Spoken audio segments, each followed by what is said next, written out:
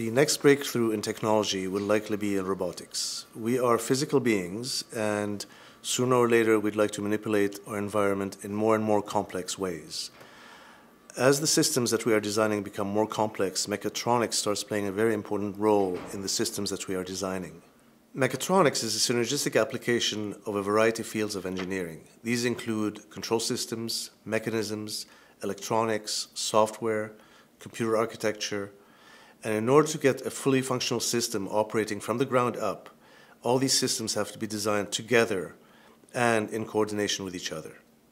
Mechatronics encompasses all the technologies required to successfully manipulate our environment, and core to mechatronics is the study of control systems.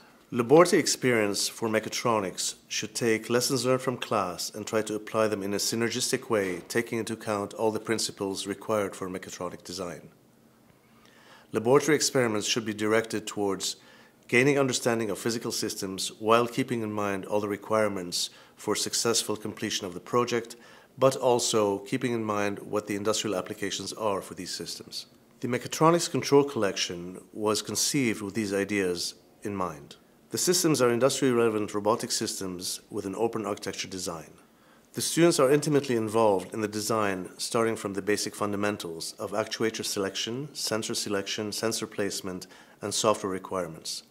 The student designs advanced control systems while keeping in mind all the synergistic applications of the theories they learn in class. This mechatronics approach is internally used at Quanser, and all the systems that we design right now are based on mechatronics principles. We hope to convey this message through our products and therefore impart on your students the mechatronics approach that we ourselves have used over the years successfully.